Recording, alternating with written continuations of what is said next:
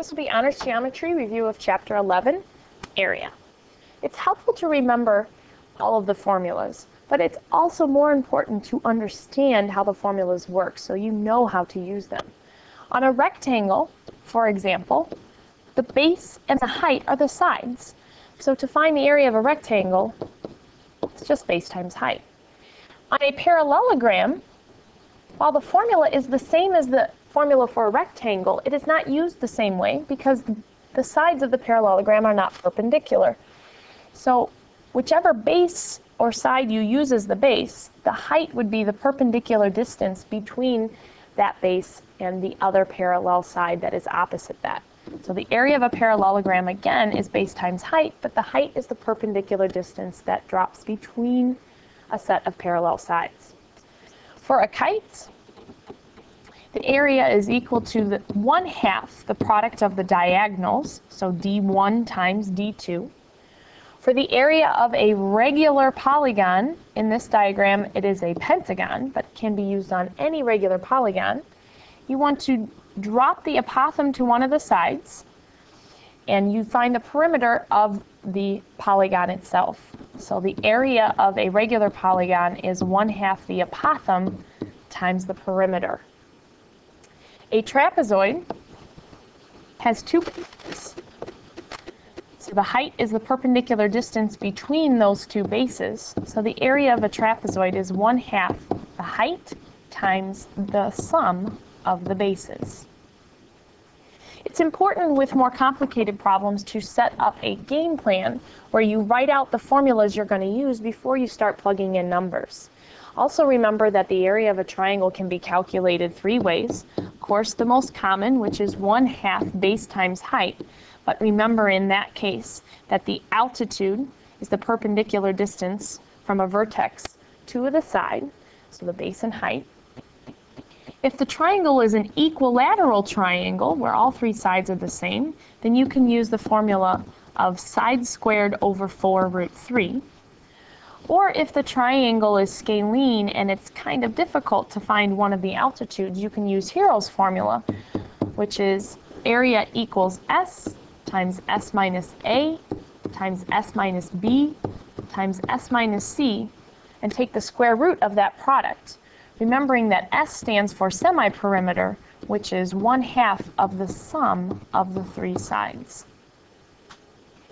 Also remember that a rhombus can be considered either a kite or a parallelogram. So either formula can apply depending on how the information is given. So you can use the 1/2 D1 times D2 if you know information about the rhombus's diagonals, or you can use area equals base times height if you know information about the sides of the rhombus. And finally, remember that a regular hexagon can be divided into 6 equilateral triangles. So instead of using the formula for a regular polygon, we can use 6 times the formula for an equilateral triangle, or 6 times side squared over 4 root 3 for a hexagon.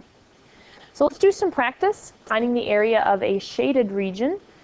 In this first diagram, again working with regular polygons we're assuming here, we have an equilateral triangle with 3 sectors cut out of that. So the game plan in this case would be to find the area of the equilateral triangle and subtract the area of the 3 sectors. So if we fill in some formulas, an equilateral triangle's area is just going to be side squared over 4 times root 3. The area of 3 congruent sectors, we can find the area of 1 sector, which is done by finding the measure of the arc, dividing that by 360 degrees, and multiplying by the area of a circle, which is pi r squared. And we're going to multiply all of that by 3 since the sectors are all congruent. So since the side of the triangle is 12, then we can plug that right into the formula and have 12 squared over 4 root 3. So the area of the equilateral triangle is 36 root 3.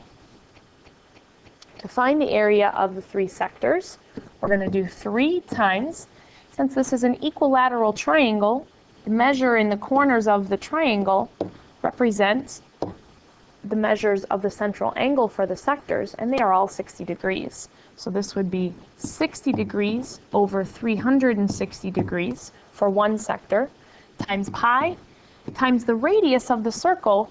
The radius of the circle or the sector would be half of the side of the triangle, which would be 6. So times 6 squared. And don't forget to multiply by 3. So simplifying, we would have 1/2 of 36 pi, or 18 pi. So the total area of the shaded region would be 36 root 3 minus 18 pi units squared. Moving on to one more example, finding the area of the shaded region. We have a regular hexagon with a circle cut out of it. So we're going to do the area of the regular hexagon and subtract the area of the circle. So since it is a regular hexagon, we can use the formula of 6 times side squared over 4 root 3. And for the circle, we'll use pi r squared for its area. Plugging in again, the side of 12, we'd have 6 times 12 squared over 4 root 3, which would result in 6 times 36 root 3, or 216 root 3 for the area of the hexagon. Finishing up the circle, we're going to have pi times the radius of the circle. The radius of the circle is the apothem of the hexagon. So draw an apothem, which remember is perpendicular and bisects the side of the hexagon. And draw in the radius so you can create a 30, 60, 90. The 60 degrees would be at the vertex of the hexagon, putting the 30 degrees at the center. So if the whole side is 12, then this piece of that 30, 60, 90 would be 6, making the apothem 6 root 3. And that is your radius of the circle. So we'll square 6 root 3 times by pi, and you'll end up with an area of a circle of 108 pi. So the area of the shaded region is 216 root 3 minus 108 pi units squared.